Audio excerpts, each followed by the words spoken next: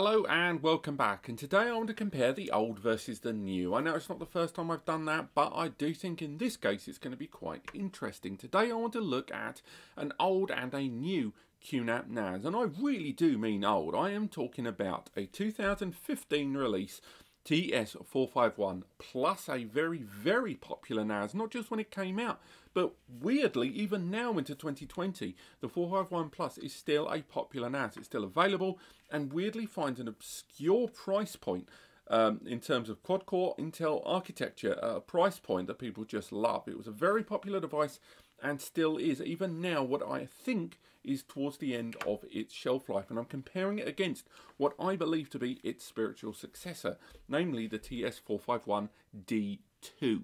Now, both of these devices, despite having nearly 5 years of release difference between them, are actually really similar in their architecture. You do notice with a lot of these NAS brands, and QNAP is just the same as anyone else on this, that their portfolios all evolve at the same speed. They don't just go, whoop, better CPUs have come out and they overwrite. They don't. They try to maintain the product portfolio and family line and the difference between each of them in terms of price point and architecture very well. And in the same way, the 451D2 lives between the likes of the 251D and the 453D between it. The 451 Plus, when it came out, was still sandwiched between two NASes, between a 2-bay dual-core and a 4-bay quad-core powerhouse known at that point as the 453A. Personally, one of my favourite NASes of all time. But between these two devices, if you do see them online, whether you're looking at this now or the date of publication, I'm recording this in October 2020,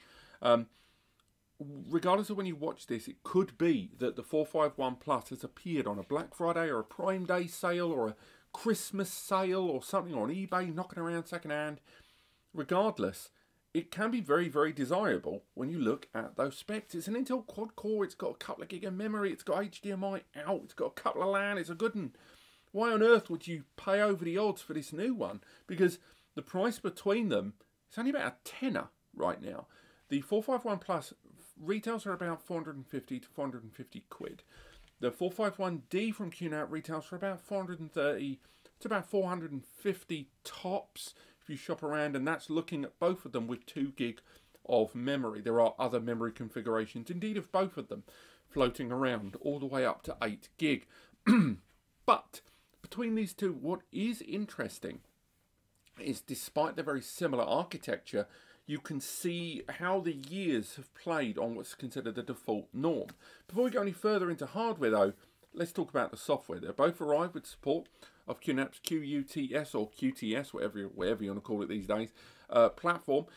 Latest version, I believe, 4.4.3. Both of them arrive with great support of multi-tiered backups, virtualization, surveillance. They both arrive with great support of photo, videos, and music, with multiple applications supporting each platform, from AI photo recognition to 4K and 1080p transcoding, although I would argue there is an issue over 4K that we're going to touch on later on. Both of them are very petite, low impact 4-bay NASes, incredibly similar in design. As you can see, I don't even have the 451 Plus here with me in the studio, but we talked about it loads on the channel. We know the thing inside and out. They've both got very similar chassis, almost identical in look, although it is a kind of black, two-tone black on the 451D2, a charcoal and black gloss, whereas the 451 Plus is a grey overall. Still got that two-tone thing going on of matte versus shiny, but it's grey overall, so grey versus black. And both of them arrive with that support for client applications for iOS and Android, as well as client applications for desktop and laptop systems. So you're talking OS X and Windows and Android desktop systems as well. They've both got access to that GUI, graphical user interface, via your web browser. They've both got loads of applications installed inside, not just the first-party ones that I alluded to, but also third-party ones like Plex Media Server, Nakivo, MBTwonky. All of those different applications all can be supported by these devices. They both support the very latest applications from QNAP in the form of Q2Dupe to a degree, it should be said, but power-wise, these are not ideal for that. Hybrid Backup Sync 3 for that multi-tiered backup solution that we just alluded to there. On top of that, virtual JBOD, hybrid backup, box safe, all of them are supported by these devices. What I'm saying is, regardless of which one of these two you buy, you're getting a very, very good NAS with some long-term power inside. But they're not the same. They're very similar at a glance, but when you look at the architecture of those components, it's very, very different. And even though they're the same price, it's about value, not cost. So first, let's look at the CPU. They both feature an Intel Celeron, but very, very different architecture. The 451 Plus arrives with a J1900 Celeron processor. It's a 2.0 GHz CPU that can be burst up to 2.4. And it is a 4-core processor with embedded graphics that support up to 1080p, technically not 4K. The 451D arrives with an Intel Celeron as well, and just a dual core rather than a quad. But that CPU is 2.0 GHz that can be supported up to 2.9 GHz on burst. With a higher embedded graphics at UHD 600, it supports 1080p and 4K media transcoding and handling there. Very, very important. It means you're going to use less of your CPU resources to play back and alter and shift multimedia while you're enjoying it. Sorry, I had to cut there. I'm getting about 1 million notifications over there. So, although they're very, very similar, at a glance you can see that the difference between those CPUs is more about age. If you go to CPU benchmark, then J1900 rates at about, nowadays, at about just over 1,000. I think it's 1,114, 15, something like that. And again, the CPU benchmark, when they measure CPUs, they do stay. They don't just keep that number indefinitely. It is scaled against modern architecture and things do change. So right now, although that CPU might have ranked higher in the past, it's rated at about 1100, whereas the J4025 for that dual core in this new NAS rates at about 1900 right now. So a big, big distinction, nearly twice that on the new one in terms of output efficiency and abilities. Now they both arrive with support of great memory, which is good, but with DDR3 or DDR3L memory at 1866 megahertz at 2 gig on the older generation that can be upgraded to 8 gig. The newer generation arrives with 2 gig, sure, but it's DDR4 at 2400 megahertz, a higher frequency speed there, which can again go up to 8 gig. And although both of them support AES NI encryption, they've both got a great floating point. There is no avoiding it. That CPU can do so much more in terms of file handling, in terms of multimedia handling, and the memory it does support. And you will feel that impact. Ultimately, it means, although they can both do the same things technically, the newer device will use less power doing them.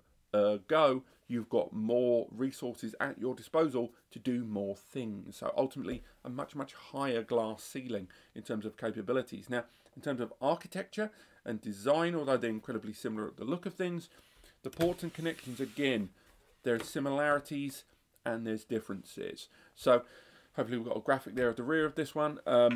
The newer device arrives again with 2 1GBE LAN ports. It's got 4 USB total, 1 on the front, 3 on the back, and it's got an HDMI output. Does that sound familiar? That's probably because it's nearly identical to the graphic you're probably seeing on screen for the 451 Plus. The 451 Plus arrives with 2 USB 2 ports and 2 USB 3 ports, so 4 total, but 2 of them are USB 2.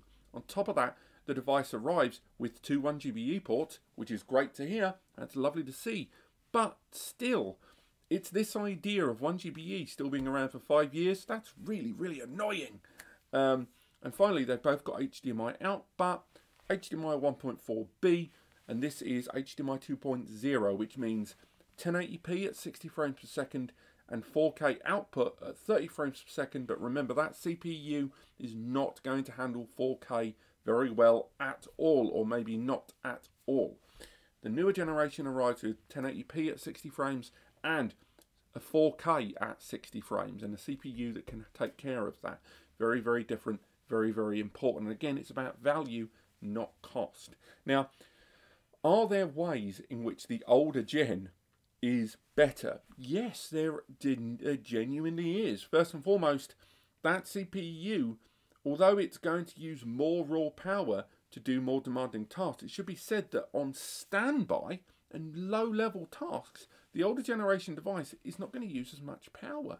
On top of that, It's worth highlighting that the older generation device arrives with a remote control, which I know seems nebulous in the extreme, but if you are going to utilise this system with an HDMI out and connecting it to your big TV so you can watch your media at home, click, click, click, that is something that remote control allows you to do. Now, these remotes aren't expensive. You can get them for 10, 20 quid, and there's several QNAP versions out there with lots of different features that allow you to flick between apps and different screens and functions and hotkeys and stuff. There's also a free mobile app that you can install, Q Remote, which has got like mouse capabilities, it's got app functionalities, it's probably the most detailed one of them all, and they both support it as a network remote.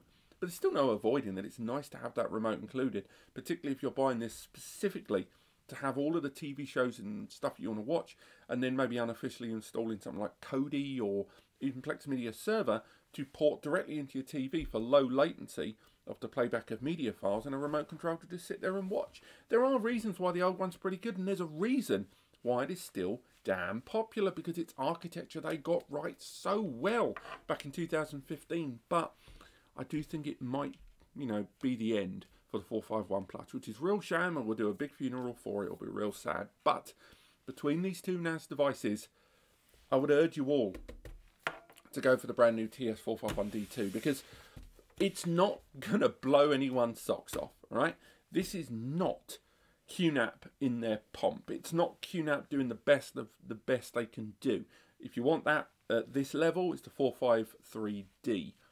But if you are choosing between these two at this price point, you've got about 400 nicker knocking around, give or take, without the hard drive money, and you're wondering what to spend it on, and you've narrowed it down to these two, I would argue you are very, very much putting yourself on the back foot and at a handicap going for that older device, because the new device has just got that glass ceiling. I think this one's going to be around for a long time. It's going to be a slow burn because they've released this after a lot of arguably more powerful devices with 2.5 GBE and PCIe upgradability.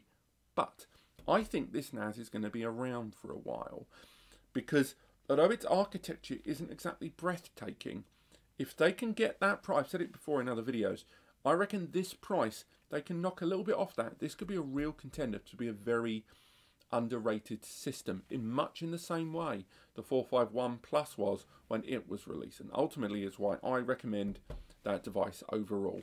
Thank you so much for watching. I hope you guys have enjoyed this. If you did, throw me a like. It helps me know what you guys like, and then I can carry on making these. If you want to learn more about this device or other NAS solutions, click subscribe. I'm comparing this against a bunch of other NAS systems because I'm interested to see how it compares with a lot of arguably more powerful systems that have arrived in the last few months. And finally, do visit the links in the description to NAScompares and span.com to get the best NAS solution for you and to stay abreast in the best ways to make the most of a NAS solution while it's in your home or office environment. Thank you so much for watching, and I'll see you next time.